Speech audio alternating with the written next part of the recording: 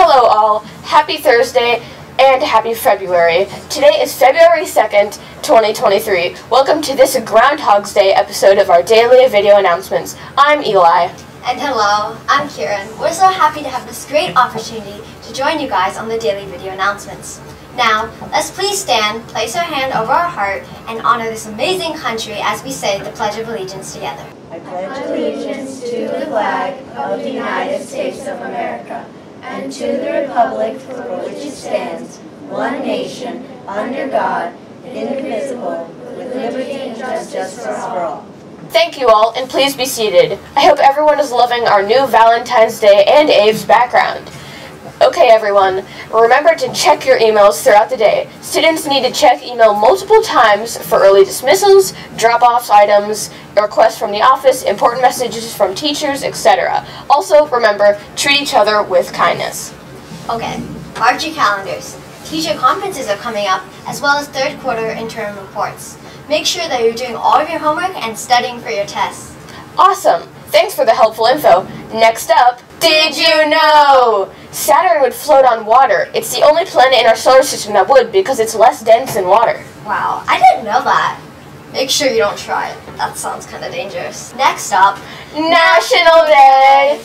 Today is National Tater Tot Day. I love tater tots. And happy Groundhog Day as well. By the way, if you were wondering, the world's most famous groundhog, Punxsutawney Phil, made his Groundhog Day 2023 call this morning. He saw his shadow and says 6 more weeks of winter. I don't know about you, but I'm ready for it to be warm. Unless we get a snow day. today we're getting ready to start our Black History Month segment. Each day we're going to focus on different historical black figures. Today, we're going to be featuring Maya Angelou. Maya Angelou was an American author, actress, screenwriter, dancer, and civil rights activist. Maya is known for her memoir, I Know Why the Caged Bird Sings, that she wrote in 1969. Maya Angelou fought for what she believed in, wrote books that changed people's lives, and by doing so, helped change the world that we live in today. Thank you so much, Maya Angelou, for everything you have done. Next up, birthdays! Happy birthday to Raiden T. and Jada M. Yes, happy birthday. Hope you have an amazing birthday. Now over to Mr. Stern and Mr. Harris with more announcements for our Athletes of the Week. Good afternoon, Aviator Nation. Mr. Stern here to talk about a couple of issues. I do want to talk about one issue that has come to our attention, and that is an issue that takes place at recess, which is rock throwing. We understand that because of construction that there are rocks. That's not typically a part of our recess environment, but it has become part of our environment this year. As when we talk about throwing rocks and the potential of hitting someone with a rock, we consider that a Category 3 offense. Now, if you don't know what a Category 3 offense is, we do have a school handbook that lists all of our offenses. So that offense would include the possibility of causing injury. It actually falls under the same headline as being involved in a fight, because you are potentially causing serious injury. You're not using your fist, but you are using some sort of weapon, which is a rock. So anytime you pick up a rock and you throw a rock, we will always take it as there an intent there to harm someone. And if that is the situation, that is a suspendable activity. So please, when you're out at recess, do not pick up rocks. Therefore, you will not be throwing rocks. If you do get caught throwing rocks, we will always consider that the intent is to injure someone, and we will treat that very seriously as a suspendable offense. So, hey, leave those rocks on the ground. Enjoy the opportunity to spend time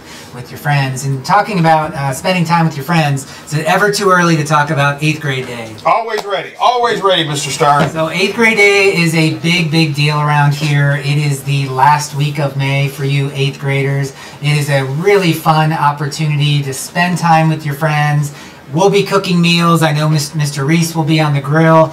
I believe you'll be running some basketball tournaments. Big basketball, 3-on-3 basketball tournament for both boys and girls can play. Awesome, and that will take place at the rec center where you'll be able to swim. I know that there will be soccer games that break out with Mr. Tanaka. People always bring their lacrosse sticks. It is just a big, fun celebration for you 8th graders, but hey, it's time to start thinking about grades moving forward, your behaviors moving forward, because those are all things that tie in with your opportunity to attend this big fun day. So, Hey, we know it's only February, but we start to get excited. I know Mr. Cole has a meeting today regarding 8th grade day with the people at the rec center, so it's on our radar. Right, so you don't want to miss out on this event because your grades aren't up to par and all that other stuff. It would be a shame for that to happen. So make sure your behavior, your grades, everything is right on tee so you can be at 8th grade day. It's a great event to end the school year. It really is. So.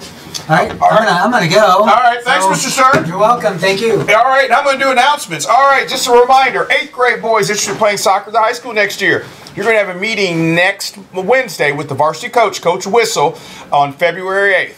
Please email Mr. Tanaka so that you can share a Google link for you to sign up online. At the meeting, they'll talk about all their summer workouts, tryouts, all of that other stuff. So make sure you attend that meeting. Make sure you send that email to Mr. Tanaka so you can send you that link. International Club, you're going to meet tomorrow, Friday, February 3rd, in room 214. Focus country is Japan.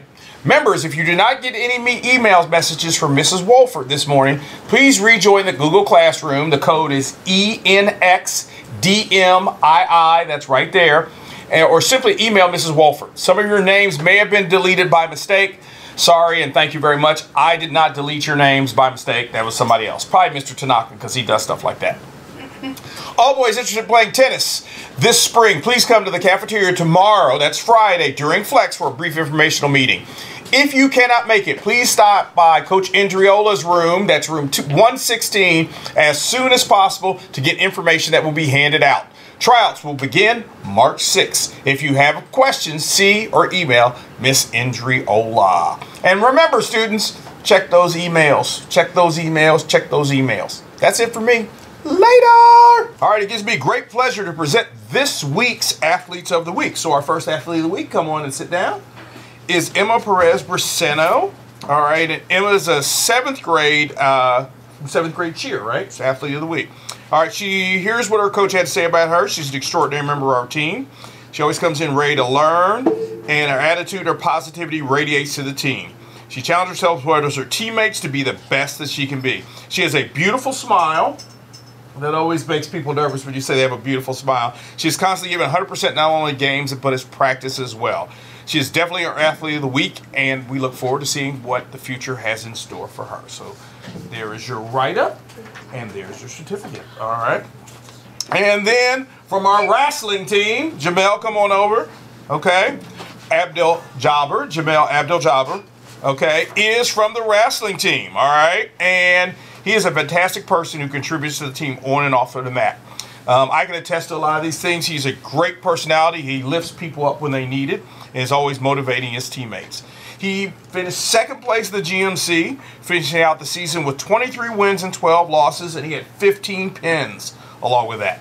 The coaches will miss Jamel next year, but look forward to watching him at the high school. So this is very well deserved. So there's your write-up, and there's your certificate. So congratulations to this week's Athletes of the Week.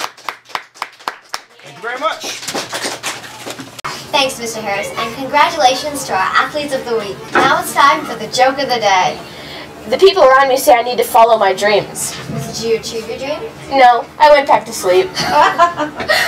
Stay classy, Sycamore, and follow PBIS expectations every day. Have a wonderful Thursday, and go Waves! And stay classy in Cincy.